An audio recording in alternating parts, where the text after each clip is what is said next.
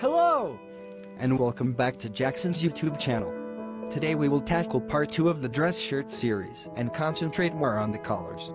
As we all know and should know, this is a big distinct part of what makes a shirt stand out.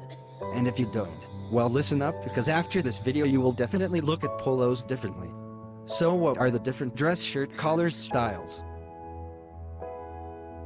Jackson Tailors Dress Shirt Polo in mile-long building Makati store has 10 collar styles ranges, each with its distinct specialty. It can outline your personal style, or express the business for the day.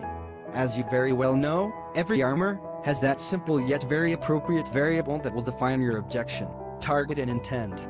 And before Filipino suit enthusiasts goes on to disregarding bespoke shirts, let us help you decide otherwise, as we tell you the stories behind each and every collar style available in our tailor shop in Makati. We did not include the club collar since it is rarely used in Philippine polo designs, although it really is one for the Philippine fashion trend. We start with the classic collar. It is the traditional collar design. To the west, this is referred to as the forward or straight point collar, which has a tapered look. It certainly provides a more tightened look that keeps the rest of their guys refined and classic. It is best for rounder faces, just like the semi-spread collar, and usually paired with the simple barrel cuff. Next is the semi-spread collar, oftentimes mistaken with the classic, because both have 2 1/4 collar height. You will barely notice the 1/4 inch additional spread or tie space, wherein it allows you to go bare or open collar or tieless. Very flattering for all face shape, because it allows neutral projection. This style is the middle ground design of the classic and the spread collar. Third on our list is the spread collar. Known to the west as a classic English, the Linden collar, very old school for the kids, but really it's the old classic way of collar style. Rarely seen in the Philippine business attire ensemble because 1. Slim is in, and Filipinos rarely wear the larger tie knots, even in weddings, as a groom, or the dads, or as a sponsor. But it is the dressiest, most distinct of all collars, and we still then and again tip our executive clients to go for this bold look that can demand a masculine presence. With its 3-inch collar points and 6 inches of collar spread that allows that Windsor, ascot or cravat to make its point in any occasion. Number 4.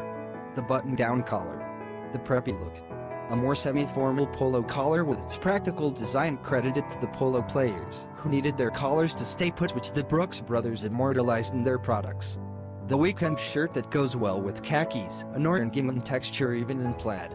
This used to be a Friday dress-down look, but from what we are seeing it has become a more of a junior officer's go-to shirt for a more conservative business attire.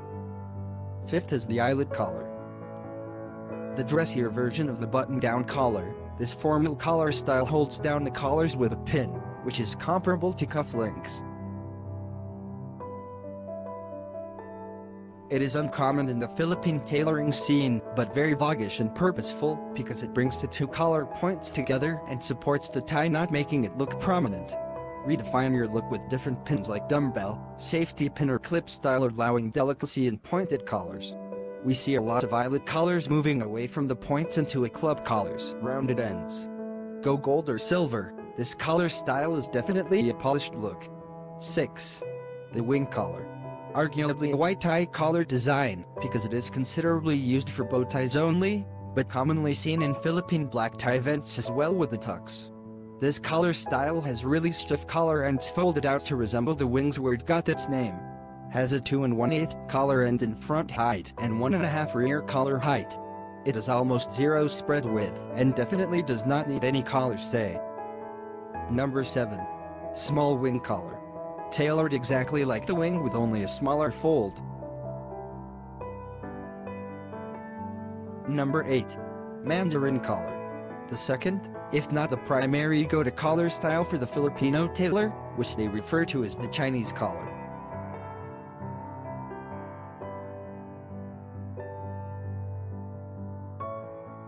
Popularly used in RTW for sale barang Tagalog and Makati shops, and all over the Metro Manila regions. The younger generation Pinoys prefer this more stylish look to the more traditional dress shirt look of the 9 other collar styles. 3/4 inch height all around, and like the wing has no collar and spread and definitely does not need any necktie. Nehru suit designs have a good say in the promulgation of this style in our Barong Tagalog, because soft linen Indian styles have always been interesting for our Philippine tailors, and such trend easily overflowed to the polo designs. 9. Band collar. Tailored exactly like the Mandarin collar with 1/4 of an inch higher in height. But here is where the confusion begins for most interpretation of Philippine tailoring methods. I am going to go a little technical here, so for most readers, you may skip this part. The band collar is 1 inch in height, which is basically what most Philippine tailors use for the Chinese collar. It just goes to show how the transition got lost in translation. And lastly, number 10. The standing collar. Another version of the Mandarin collar with another inch addition in the height. So that's it for the available collar styles of the dress shirt. Now that you know the basics, watch out for our next video about shirts as we tackle about which style fits your face shapes. Call us for a dress shirt, or a good bespoke tailored shirt, and feel the difference to your ready-to-wear shirt. Like us on Facebook, subscribe to our channel, and feel free to call us for a sit-down today. Visit our website www.jacksonstailors.com. Paalam. Salamat.